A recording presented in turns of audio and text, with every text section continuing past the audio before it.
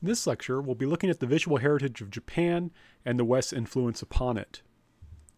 So one thing we should recognize at the very beginning is that Japan, before really any sustained contact with Europeans or Americans, had a rich tradition of art. A lot of this was Buddhist inspired.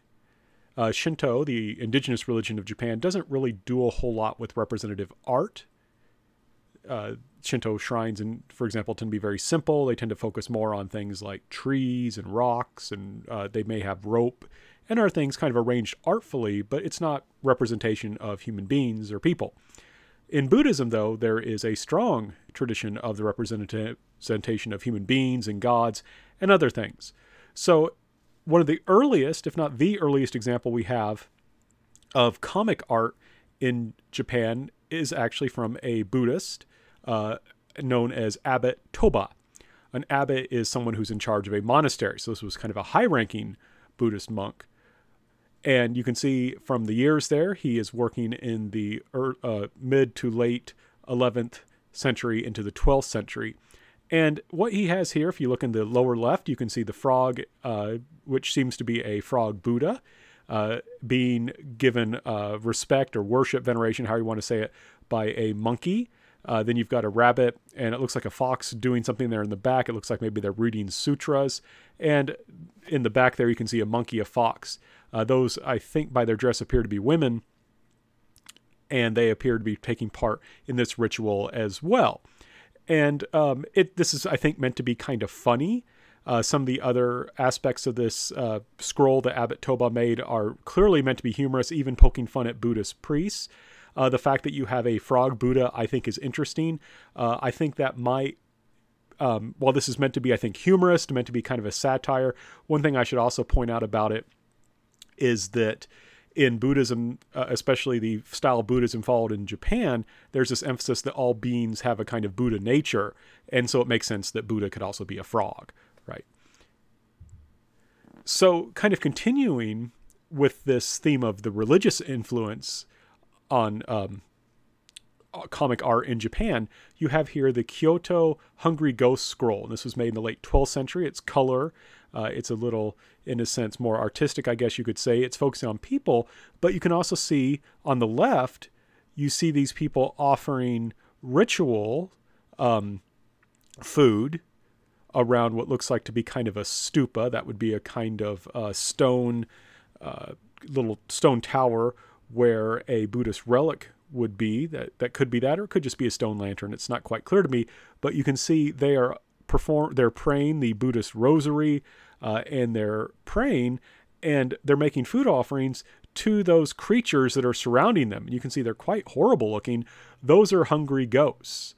And it was believed that if people died without descendants to take care of them, to offer them food and ritually, then they would become hungry ghosts. And you can see they have really, really small necks. Their necks are really thin. That's to symbolize how they're not able to really eat. And they've got gigantic stomachs because that's what happens to starving people, is their stomachs kind of swell up.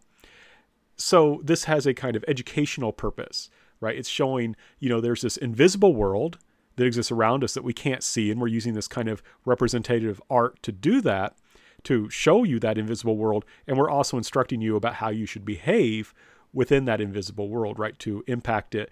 And you certainly don't, if you don't offer these rituals, this is what's going to happen to your ancestors, and you certainly want to avoid that. So this is another theme we have here is in this representative art is kind of education. And like I said, it's representing this invisible world. And I should point out, you can see how very early on, if you're someone who likes anime, which I hope you are taking this course, you can see where some of the like the spirits and things you see in an anime or in the ghosts have a deep past. So another very important aspect about Japanese art, you can see what's called ukiyo-e. A here is Japanese for like drawing, and ukiyo refers to like the floating world. And the idea of a floating world, in a sense, is similar, is actually drawn from Buddhism. In Buddhism, nothing is permanent. I don't want to go too much into Buddhism, but Buddhism rises out of Hinduism. And in Hinduism, there was this emphasis on the soul. And Buddhism argues there is no soul. There's nothing permanent about you. In fact, this whole kind of thing that we perceive, not only is the world we perceive illusion, we ourselves, in a sense, are kind of illusion. So there's this idea that we're kind of floating through this life of impermanency. What's curious is that the Japanese took that, and the Japanese are really good at this, is taking someone else, an idea from somewhere else, and making it their own and adding their own creative spin to it. They use that to talk about a kind of idea of a world of pleasure. In a sense, since there is no permanence, we should just enjoy life. And so ukiyo-e are representative pictures from the floating world. These would be pictures of like beautiful geisha, of courtesans, of kabuki actors. I chose these images because I think they are kind of sweet. They're a little bit different than maybe other ukiyo-e. You can see this man and woman on the left here underneath an umbrella, keeping the snow off of them, and they're on a kind of a date. And I want to stress the whiteness there. The snow is meant to represent their purity, so they have a kind of pure love for each other. On the right, you can see a woman who has gotten up in the middle of the night to take care of her crying child. And two things about that I think are very interesting. That's a very healthy baby. You want your babies to be chubby because if they get sick, the weight just goes right off of them. And I just like that. And the way the child is acting reminds me very much how my own children acted. And then what I think is remarkable is that the woman, though it's the middle of the night, was careful to do up her hair. And I think that was kind of funny. But it's just a nice kind of image. And so these images are interesting because they're showing also a desire to represent what's going on in just everyday life, right? These are not kind of special images like what we saw before of an invisible world. These are things we might see. So there's this idea here too that, the everyday is also important. And one other thing I want to point out about these ukiyo-e is that these were printed. These are not, in a sense, what you're seeing here are not originals. These are printings. And by the 17th and 18th century, and in the 19th century, when ukiyo-e were very popular in Japan, these could be printed at very low prices, and people would like hang them up on their walls like posters. So there's this kind of sense that this is also becoming a popular art, right? This is popular culture. A lot of these drawings, like, what we looked at before, like the scrolls, those were made by the monks for the monastery. They weren't meant to kind of go for the popular audience. This was meant to appeal to a popular audience. So this is really going into popular culture. And you can see in Japan, it's quite old. It has a very long tradition. And it would be remiss of me not to share with you Katasushika. I was trying to pronounce it too fast. Hokusei's famous painting of the wave. And it's important to stress that this too is a part of popular culture even today. It's not just an art form. It's in terms of like, master art or something like that would be favored by an elite. This is something that you could just go and buy and put on your wall, and people today still put it on their walls. And one thing I just want to point out how this tradition is still very much alive. When I was flying out of Tokyo one day, I'm always paranoid that I'm going to miss a flight because I'm late or because I have trouble getting through security, because I've almost missed flights doing that. So I got there really early, and I was glad I did because I was able to take part in a woodblock printing of this famous wave painting. And you can see here, if you look across this table, you can see that there's different wood blocks, and on them is being painted ink. So if we go back to this, what happened is, you can see that the wave has blue, and there's parts that are white and there's parts that are yellow, and they would carve on a block just that part that's supposed to be yellow or just that part that's supposed to be white. And then you would paint that block the correct color, and then you lay the piece of paper over it and like smooth it down, and it picks up the ink, and then you go on to the next block and the next block and the next block, and boom, you've got your drawing. And that's why this could become a part of popular culture, because it wasn't just one thing that someone drew. Someone drew it, they used the drawing to make the carving, and then they could print a whole bunch of them and then sell them at a relatively low price.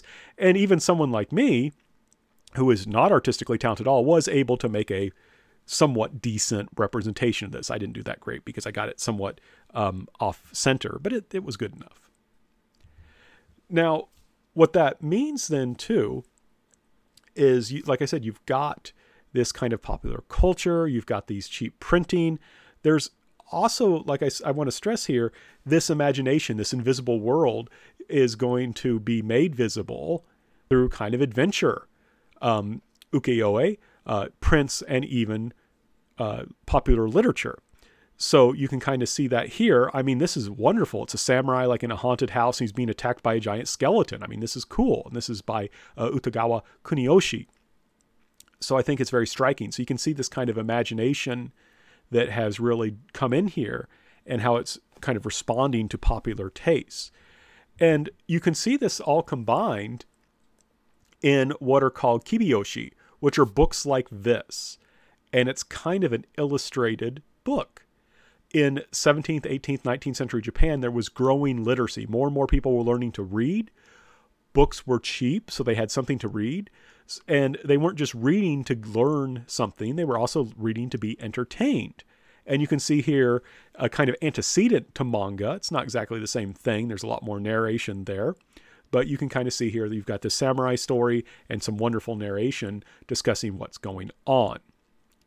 So you can see that by the 19th century, Japan has a rich visual and artistic heritage that has become, in a sense, popular, meaning that lots of people are able to afford and take part in it, and they're going to be producing drawings and books and things like that for this market, which a group of people who are growing in literacy are able to take part in.